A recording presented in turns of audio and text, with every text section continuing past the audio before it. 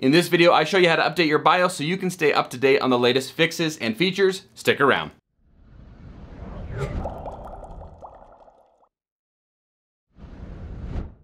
What is going on, everybody? Welcome back to another video. So today we're gonna be talking about how to update your computer's BIOS. So what exactly is a BIOS? Well, it stands for Basic Input Output System, and it's a little tiny chip on your motherboard about this big that has a little bit of software in it that takes care of the first hardware check. So looking for drives, looking for like your mouse and your keyboard, and then is responsible for booting up the operating system. So you can see how important it is to keep that little piece of software updated because they may have some new fixes for it. They may have some new features that your board may offer. So keeping that up to date is pretty key. So we're gonna head on over to the machine. I'm gonna show you how to first check the BIOS version that you have on your machine, and then from there you can kind of determine if you need to update it. So with that being said, let's head on over and get started. To get started, you're gonna wanna check your BIOS version first to see if you even need to update it. So to do that, what you wanna do is go to your start menu, just type in system information, hit enter, and it will run the system information app, and it's going to look something like this. If I resize this real quick,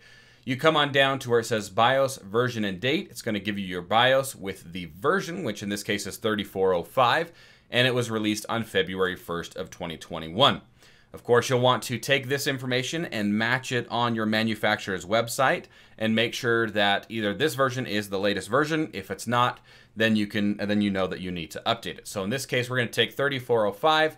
You also may want to take note of your manufacturer and also your product. So I've got a Prime X570 Pro in this one. And we're going to want to make note of that because we're going to want to go to your manufacturer's website and compare the BIOS version for that on their support page. So what we're gonna do here is I'm gonna open up a Google Chrome window. And in this case, I'm going to go to Asus. And we're gonna go to their support page. Just giving us some more information. We're gonna go, you can search the product right here. So we could take the X570 Pro. So if we just type that, X570 Pro. You can see the product is right here. We'll click on that. Again, this should work for most manufacturers. Yours might be slightly different.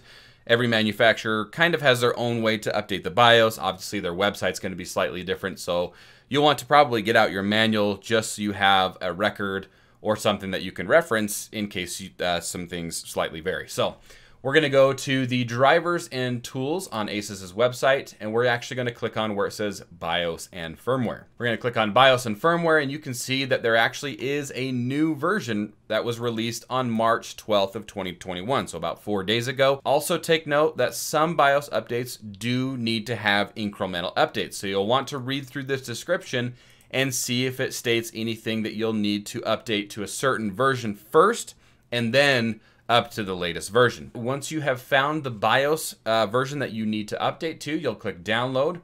It'll download it into a zip file, and this is where you're going to need a USB flash drive because we're going to be able to put this file on the flash drive, boot into BIOS, and update from there. So let me go ahead and grab a flash drive. And it's also a good idea that these files are the only files on your drive. That way, if there's any type of reading problems or anything like that, the BIOS can specifically read it. So you can see that this is actually the drive that I use to update to this BIOS before. So what I did is I'm actually going to delete these off it. I'm going to open up that zip file right here.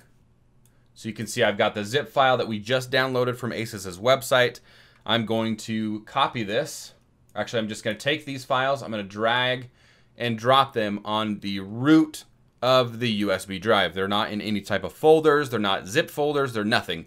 They are literally just on the drive. So we just click on USB drive, and it's got these two files listed right here. This is what the BIOS system is going to read, is this specific file right there. So now we're going to reboot the computer into its BIOS. Quick pro tip, updating the BIOS will delete any settings that you have made and return them to a default state. So make sure you have any settings that you've changed documented so you can go back in later on and redo them. Another thing that you'll want to make sure you do is plug the USB directly into the back of the motherboard. You don't want to be using any type of USB hubs or anything like that.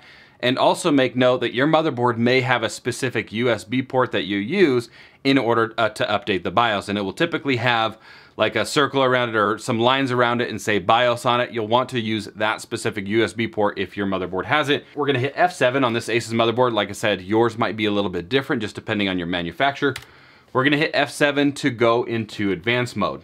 Now at the top here, you can see we've got a bunch of different tabs. We're gonna come all the way over to the tool option, and then we're going to use the top option where it says Asus Easy Flash 3 Utility. We're gonna hit enter on that. And you're gonna wanna search for the drive that you used that we put the files on. So we're just gonna look through these storage drives right here on the left. Now you can make this a little bit easier by unplugging every kind of like external drive that you have. If you have any type of like SD cards or anything plugged in, you can unplug all of those flash storage devices to kind of slim down this list.